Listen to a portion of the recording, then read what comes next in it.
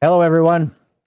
Welcome back to Azure Unblogged. And today we're going to talk about Azure Backup Center and how it can help you monitor and operate your environment for backup and restores. With us, we have Aruna Samandra, Principal PM for the Azure Backup team.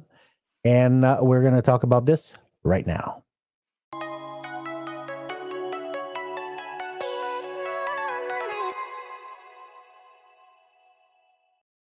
Hey, Aruna. Good morning. Hey, how are you? I'm I'm good. doing good. Welcome back. Thank you. So we've had a few of those videos already on the overview of Azure Backup Center, how to report on an optimizer environment. What about the day-to-day operations and monitoring of that? Like what can we drill down on for those? Great. Let's talk about that today. So, one of the things that is core for people who are responsible for backup management is the day-to-day monitoring in terms of tracking if there are any failed jobs. Uh, you also want to see which jobs have passed. You might get a service request to go restore a particular workload. And so far, what has happened is doing this has been harder if it is a large distributed estate. You need to know exactly which vault you need to go into and backup and restore from. With Azure Backup Center, this becomes super easy to do again because it's one single place to go to. So let me show you through the portal how it is easy to do that. Okay. So here again, we have our overview page. You see this quick glance of jobs that gives you information about some of the key things that you want on a daily basis. It's not showing you reporting information. It's not showing you long-standing information. It's just showing you critical information of the last 24 hours from a jobs perspective. Yeah. you know in this case, I have two completed. For example, maybe you have very few restores per day, but suddenly there are so many restores that are happening. You want to understand why that is happening, so all of that information is up there for you across all of the subscriptions that you are owning. And so you can then take corrective actions or analysis based on that information. So we looked at how jobs gives you a quick glance view. Another core aspect of daily operations that comes up if you're doing backup management is service requests for restore. So with Backup Center, right here at the top level, you have a button for restore.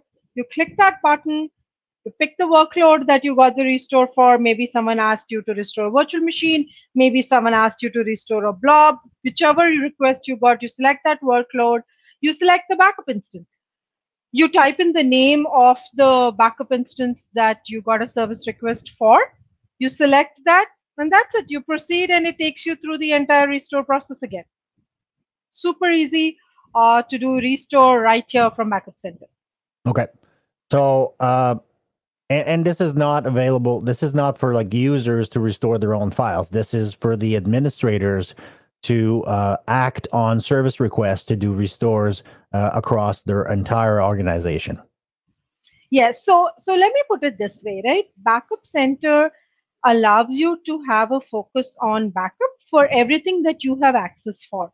So in your organization, if the governance rules have been set up such that you are responsible for also doing backup for your virtual machine, you can actually see it not just in Backup Center, but also in your VM Blade through the backup experience. And you can do a self-service restore from there as well. Backup Center is typically more useful if you are a backup admin who has got a larger set of data sources that they're managing. So this becomes easy for one single VM to go and search. But if you were a user who just had your VM, you knew exactly which one it was, you actually can just go to the VM experience itself. You'll see backup right there, and then you click restore, and you're able to restore it from there. Yeah, because this, as I see on the screen, like you've got multiple subscriptions. So if you're a backup administrator, you can operate it across all subscriptions, all resource groups, and you don't have to hunt down that one VM where you need it. It's going to be It's going to be showed right there in the interface for you. Absolutely, absolutely. Okay. all your subscriptions, all your resource groups, all your locations even, right? So if you're a backup admin, huge estate, super easy to do it from one single place. That's perfect. This was great. One quick question though. I know some of our audience may have questions as to how do I like build an ARM template with backup so that it already enrolled in backup a policy. How do I modify a policy? Is there a location for me to get some of that information? Perfect. One of the capabilities that we've added in Backup Center is this view for community. This is our community hub, Okay. which is aimed at helping customers who are using automation, templates, and things like that within their organization. So right here, you will see a link to the ARM templates quick start. You will see links to the Azure policy community. You also have links to PowerShell samples that have been written that help you use our PowerShell to do further automation. Yep. And you also have, maybe you're using Oracle databases and you want to get database consistent snapshots.